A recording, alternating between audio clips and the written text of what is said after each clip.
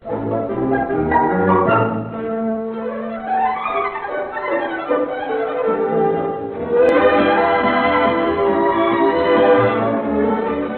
National Broadcasting Company's sponsorship of this program constitutes no endorsement of the opinions, philosophies, stubbornness, or confusion of the persons represented therein.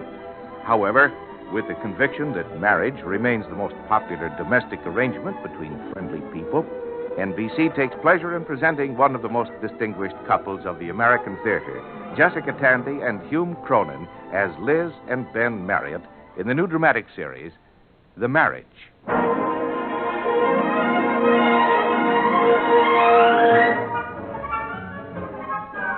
Do you remember that article about highbrows and lowbrows? Well, I wouldn't say that Liz and I are exactly highbrow. We're somewhere in the middlebrow classification. We like a Gershwin ballad and a Cole Porter musical, but on the other hand, we enjoy Mozart and Beethoven and Stravinsky. And we like to think that the kids will go along with this. Emily went to the children's concerts at the Philharmonic for one season, and Pete... well, Pete's another story. As a matter of fact, this story. It started on an evening when Pete and I were alone in the living room. Pete? Yeah, Pop? What's that you're humming? Oh, just a song. Sounded familiar. It's not very popular. I thought you were humming Beethoven's Eighth Symphony. Sure. The words are easy, too. Words? To Beethoven's Eighth? Sure. Beethoven, he was great. In his symphony we call the Eighth. Where did you pick that up? In school. Music appreciation. You appreciate that? Sure. Why not? Come on, Pete. Come on. Pop. No, it's all right. Just come on. Liz! In the kitchen. Liz, I have discovered a new art form. What are you talking about? Listen to this. Go ahead, Pete. Give her the Beethoven. Oh, Pop. Beethoven? Go ahead, Pete. It's all right.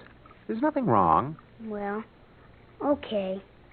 Beethoven, he was great. In his symphony we call the Eighth. Any more, Pete? Sure. Amaryllis is by geese. I never knew. Any more? Sure, lots of them. Narcissus is a flower of wood and stream. It came to Ethel Burton Evans while in a dream. Is nothing sacred? Liz, do you realize what's going to happen?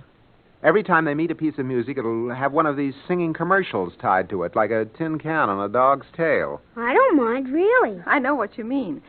Someone once told me that champagne tasted like vinegar and seltzer, and ever since it has. Like the Bach B minor Mass with additional lyrics by Irving Berlin. Ben, are you really upset, or is it just an excuse for coining epigrams? Think what they could do with Tchaikovsky or Schubert. Schubert? I know one by him.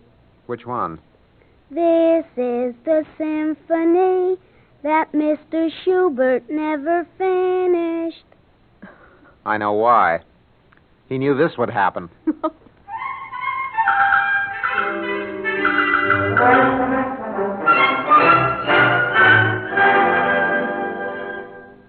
I don't even dare repeat the lyrics to the Moonlight Sonata. I hadn't given Pete's school much thought in a long time, but a few nights later it came up again. I was writing a brief, a creative literary masterpiece, because the law wasn't very strong on our side, and Liz was helping Pete with his homework. What were the principal contributions of the ancient Egyptians? Pyramids, papyrus, hieroglyphics, and mummies. Is that all? Isn't that all it says in the book? Yes. Yes, it is. Well, then that's all. Do you know what the pyramids were, Pete? Sure. One of the principal contributions of the ancient Egyptians. No, I mean what they were used for. Mom, this is homework. I know, but the pyramids are very interesting. Maybe we could look it up in the Book of Knowledge. All we're supposed to know is what's in the book. Well, don't you want to know? I haven't got time. Ben. All right, Pete, let's go on. Okay. Tell me about papyrus. What? Papyrus, you just said it. You didn't ask the right question. Well, what do you mean? You've got to ask the question the right way, like in the book. Oh, you mean, what were the principal contributions of ancient Egypt? Pyramids, papyrus, hieroglyphics, and mummies. See? That's ridiculous. Ben, you're working. Pete, how about the rest of your subjects? Spelling, reading? I don't have to do them. Oh, you don't? No, it's It's the same as last year. The same as last year? Ben, you're brief. What do you mean it's the same as last year? We're doing the work all over again, that's all. Miss Whitaker says it's easier. Oh, she does. Tell me, Peter, what is this Miss Whitaker like? Old and very strict. And you heard her say that it was easier to do last year's work over again? Sure. Hey, Pop, what is this, a cross-examination? No, of course not. Oh. Liz, do you realize Later. that this... But if the teacher is Later, giving a... later.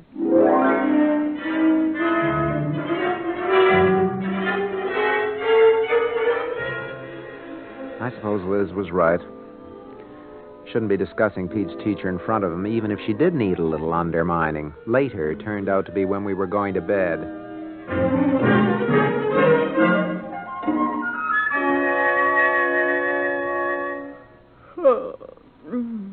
Do we need a quilt? Not tonight. Liz, about Pete's school. I suppose the class is overcrowded. That's no excuse. Last year's work. How do they expect a child to keep up that way? It's disgraceful. Liz, you know, the trouble with us is that we ship the children off to school and forget about them. Oh, do we? Ben, open the window. Do you realize that Pete spends 5 hours of every weekday with this person? Took more care in picking the babysitters. What do we know about this teacher? Old battle axe that's supposed to be educating our child. Well, we don't know that she's an old battle axe, for one thing. Peter says so. I don't think he's a very reliable witness. Oh. You're on my side. Shove over. No sense in minimizing the problem, Liz. You ought to look into this school business. I ought to. Pete has a father, too. I don't know how many times I've asked you to come to those PTA meetings. You agree that they're important, but you always manage to find an alibi. Well, now, most of the evenings I've been working. Oh. You let me know when the next meeting is, and I'll make it. Tomorrow night, Tomorrow. 8:30. Oh, okay. I'm going to do a little digging about this last year's work business. You may find a PTA meeting a little elusive. Don't worry. I've had some experience in cross-examination. When I want to find out something, I'll get the facts. Uh-huh. Ben, you get up and turn off the light.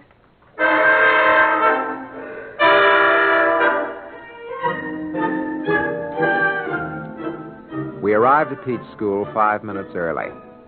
I wanted to have a chance to buttonhole this Miss Whitaker and get the truth out of her. The building was like many other schools in New York, built sometime in the 1890s and remodeled to the extent of having indoor toilets. The general effect was that of a steel engraving of the Tower of London at the execution of Anne Boleyn. What's the matter? Is this it? Well, don't you remember? I never saw it after dark. Distinctly Charles Adams, isn't it? Oof. We're room 502. Come on.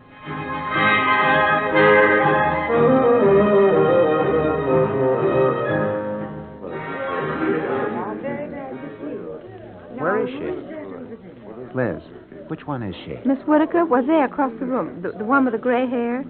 In the black bombazine? That's not bombazine. Looks as though it ought to be. Come on, I want to get to her before the meeting. Excuse me. Excuse me, please. Well, hello there. Hello. Hello. Excuse me. I don't believe we've met, have we? No, excuse us. I'm will you? Dr. Carnahan. Oh? Well, how do you do, ma'am? I always like to meet the mothers of my children. What? Excuse me a minute, will Ben, you? Dr. Carnahan is the principal.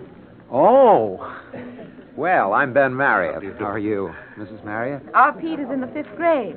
I was trying to reach his teacher. Miss over Whitaker? there. Yes. There's something very important. Excuse me. I'll will tell you a secret. Yes, I will. I don't mind if it leaks out at all.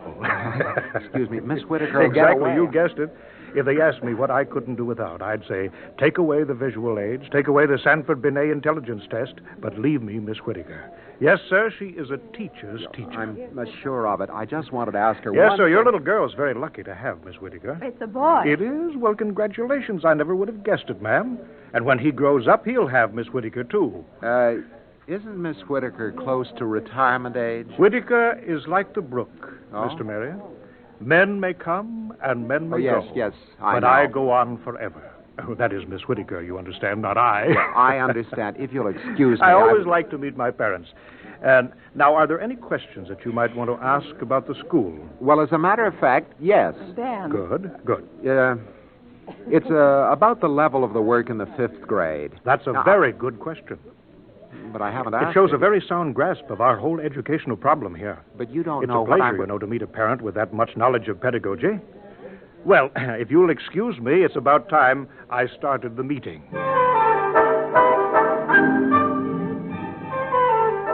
The meeting was chaired by one of the mothers, a young woman who seemed to have committed Robert's Rules of Order to memory. Dr. Carnahan was called on to say a few words. Having been given this inch, he took a mile. And I want to welcome you 5th grade parents, many of whom I once knew as 4th grade parents. It's been going on for 20 minutes. I want to I ask a have question. one other announcement. Ben. With the high percentage of Spanish-speaking children from Puerto Rico enrolled in the school, we're planning a Caribbean festival in order to bring our parents closer together. That is, the separate sets of parents. It will be on Wednesday the 12th, and we're hoping for a 100% turnout of parents. A question. Ben, don't Particularly make the a fathers. I've got a right to Now, ask I'd be very a happy question. to sign up volunteers. Ben, put your hand down. I won't. see a hand. There's a volunteer. He means you. Ah, yes, Mr. Marriott. I'm glad to see a father taking the lead. We're very glad to have you. What did I do? The first meeting is next Friday night Meeting? of the 5th grade Fathers Caribbean Festival Committee. You've just volunteered.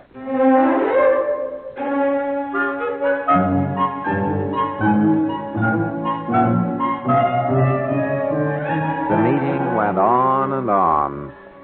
Afterwards, when Liz and I left the old building, we stopped and looked up at it. This is the new part, Ben. When the rear wing was built, Ulysses Grant was in the White House. Look at those windows on the first floor. Colored paper cutouts. That's the kindergarten. It's sort of pathetic. That terrible gray stone front and those little splotches of color. Yeah, well, come on. I warned you. PTA meeting might prove elusive. I spotted that Whitaker woman right after the meeting while you were getting your coat, and I'd have reached her, too. But I was soaked up by Dr. Carnahan again. He is a little absorbent. Yes, he wanted to congratulate me about volunteering.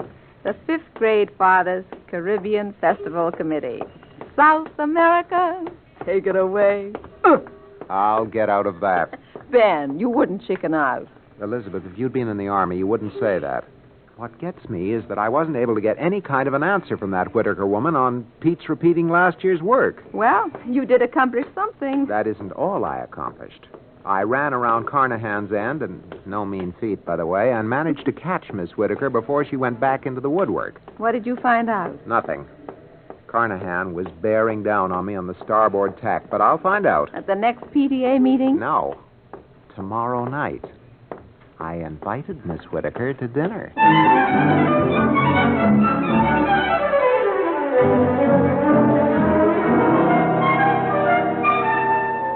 I broached the subject of our expected dinner guest at breakfast. Oh, no, Pop, no. You have some objection, Pete? Oh, no. Well, what is it? Don't you like Miss Whitaker? Sure, but she's a teacher. I know. That's why we're having her. But you don't have teachers to dinner. Well, we have lots of guests to dinner. You've never objected before? You never had a teacher before. How about Uncle Arthur? You like him? He just teaches school. He isn't a teacher. You mean he isn't your teacher? That's right. Look, Pop, suppose I tell her you're sick. Or I could tell her Emily has the mumps. Never mind. We've invited Miss Whitaker to dinner, and she's coming. Oh, no. You've said that. Can't you explain why you're so upset? Well, teachers are teachers. Over here. And parents, well, they're parents. Over here. And never the twain shall meet, eh? But what if somebody should find out? Pete, I think you're making too much fuss about this. We're just interested in your schoolwork. Mom, he's going to cross-examine her. Never mind, dear. You go get your tie on for school. But, Mom... Go ahead. I've got some rights, haven't I? See what I mean? No. Our child is afraid to have a teacher come to dinner. Why? Ben, it's just his sense of propriety. Children are very conservative. What have politics got to do with it? Not politics. He wants situations he's used to. The teacher in school, the parents at home. When you get it mixed up, he gets nervous. Sounds as though he'd got something to hide.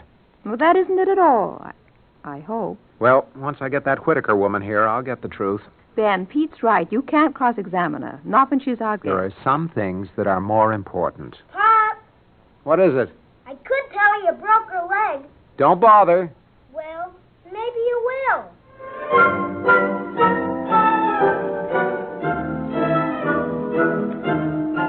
Being somewhat uncooperative about these things, I managed not to break my leg by evening. Emily neglected to contract the mumps, so the dinner went off on schedule.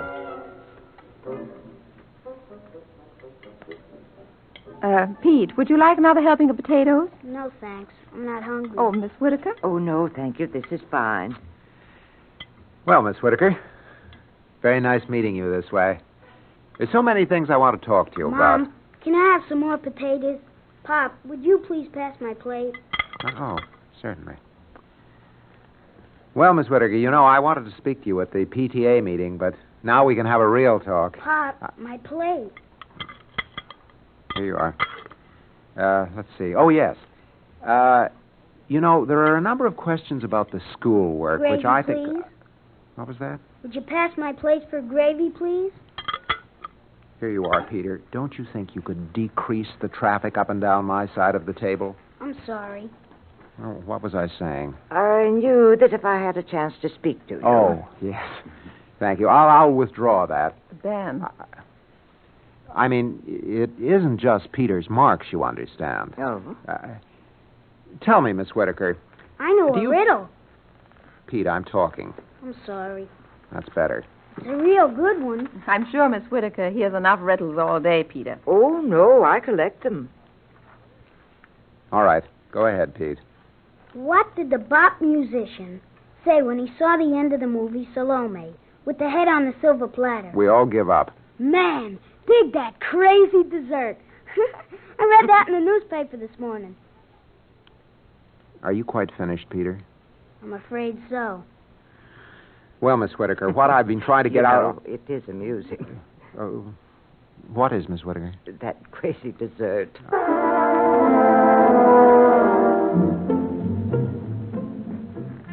Dinner went on over a number of conversational barricades hastily thrown up by Peter as he retreated to a defense in depth. Finally, dinner was over. Cigarette, Miss Whitaker? No, thank you.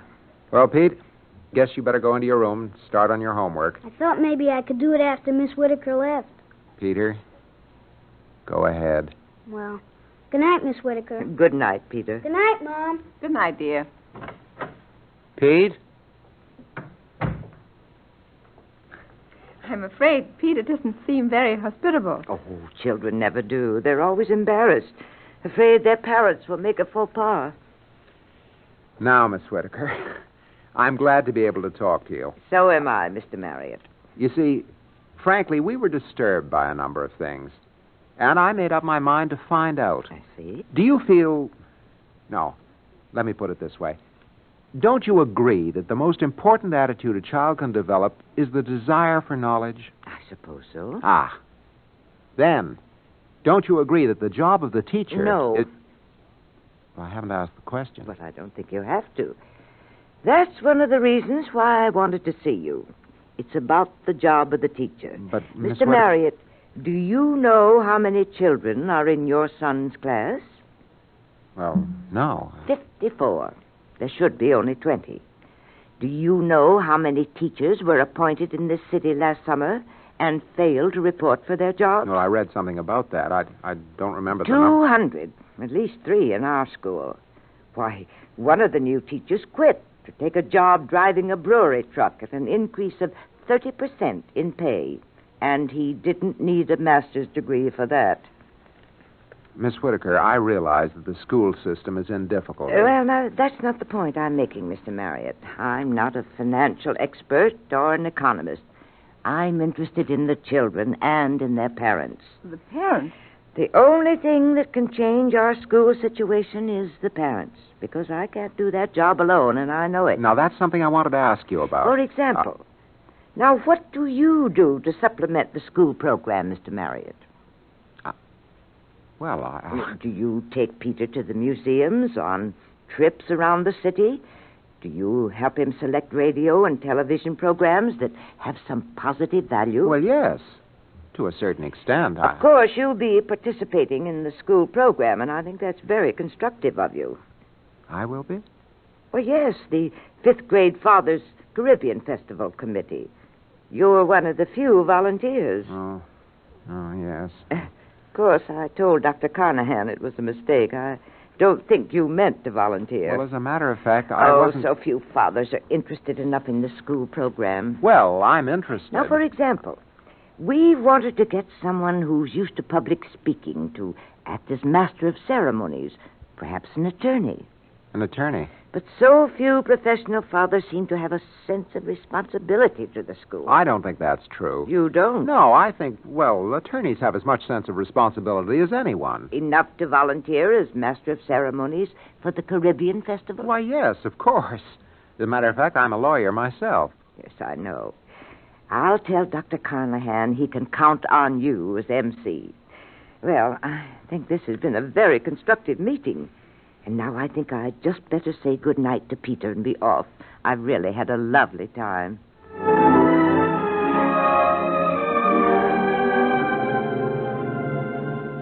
When I came to bed that night, Liz had a shawl over her head and a rose between her teeth. All right. Seriously, Ben, what did you think of Miss Whitaker? Well, I don't know. She's a bear on cross-examination. I was awfully impressed. She's such a dynamic woman when you consider her age. She's over 60. You notice she ducked my questions. Oh, I wouldn't say that. I think she answered all of them, in a way. How about Pete's repeating last year's work? I didn't even get a chance to bring it up. No, you didn't at that. Well, I'll find out about it. I'll see her again. At the fiesta? And that's another thing. I thought that was pretty low. But you volunteered. When I was in the Army, the sergeant used to say, I want 3 volunteers for a detail. You, and you with the glasses. That was always me. Miss Whitaker must have served in the same platoon.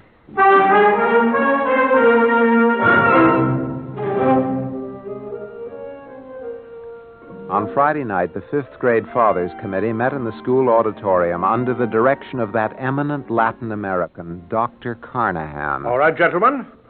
Gentlemen, let's proceed with the organization of our little band. Mr. Schultz, you're playing marimba. Mr. Garcia, the guitar. Mr. Fernandez, the bongo drum. Bongo, si. Well, let's see who is left over. I am. Oh, yes, Mr. Marriott. How do you feel about the maracas? Well, I can take them or leave them alone. Well, all right. Here you are.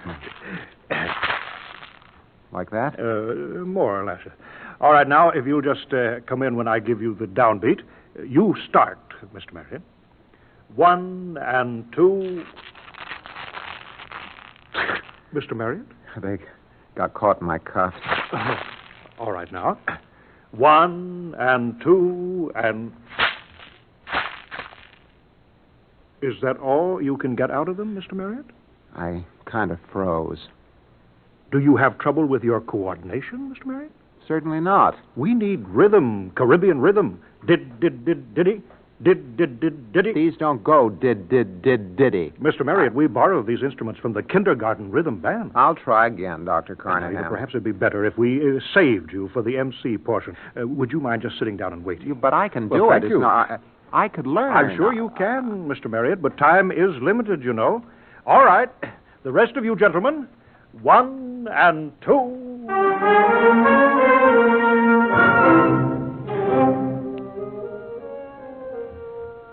I was a little depressed, so I went out in the hall to get a smoke. There's somebody out there already smoking. I borrowed a light from him. Here you are, senor. Oh, thank you. You a 5th grade father? Huh? Oh, si. My boy, 5th grade, si. I'm Ben Marriott. I, Fernando Ramon. How do you do, Mr. Ramon? Are you in this Caribbean Festival affair? Festival? Oh, yes. I seen son from Puerto Rico. Oh, then you really know what you're doing. You're from Puerto Rico, aren't you? From San Juan, si. My family come here just last month. And your boy's in school already? My, that must be pretty hard. Does he speak English? Un poquito. He learned a few words in Puerto Rico, but he very good boy, fast. He learned much faster than his father did in night school. No, I suppose that's always the way. How does he like the school? Oh, very, very much, mostly. They very good in this school for Spanish-speaking boys. The others help teach.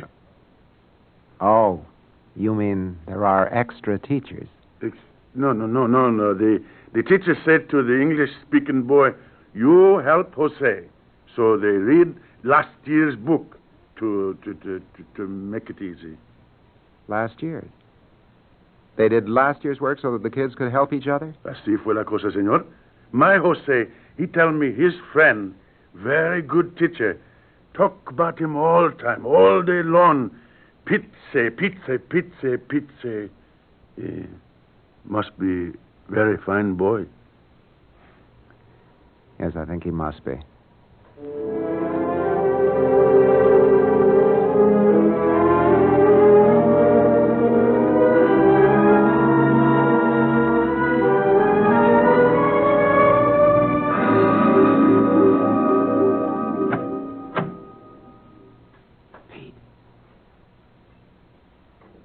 Pete, are you awake?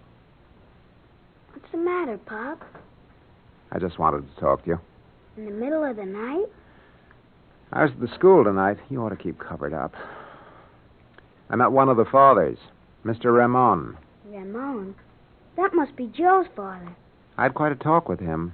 You did? He told me that his boy, Jose, liked school very much. Well, he hasn't been here long. Peter, when you told me you were doing last year's work over, why didn't you tell me that it was so you could help Jose? You didn't ask me. Is that all, Pop?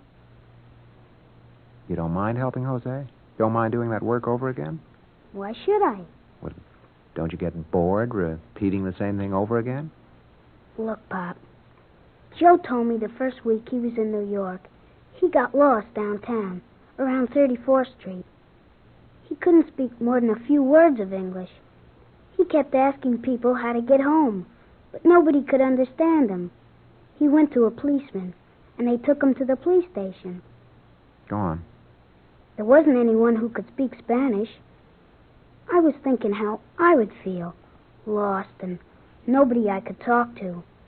Nobody who could understand anything I said. You see? I see. This way, if Joe learns how to talk English and read okay, he doesn't have to be scared. He can take care of himself. Anyway, Miss Whitaker says we'll both be learning something important. You know, I don't know what she means. Joe's the one who's learning, not me. I think I know what she means.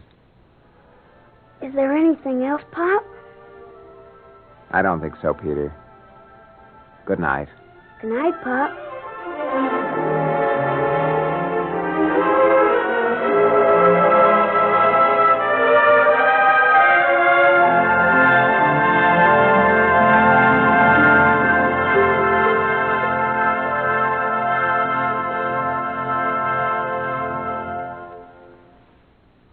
Ben and Liz Marriott will be back in just a moment. In the meantime, let us extend an invitation on behalf of our stars, Jessica Tandy and Hume Cronin, as well as the National Broadcasting Company, to all of you to drop by next week at this time for another half-hour observation of The Marriage. Today's story was written by Ernest Kenoy with Irene Hubbard as Miss Whitaker, Wendell Holmes as Mr. Carnahan, and Juano Hernandez as Mr. Ramon. David Pfeffer was heard as Pete. The Marriage is an NBC Radio Network production, directed by Edward King. This is Bob Denton speaking.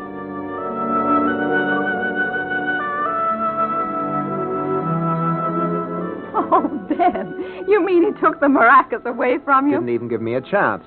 But I'm ready for him. You are? Mr. Ramon said it was only fair. Pete was teaching his Jose English.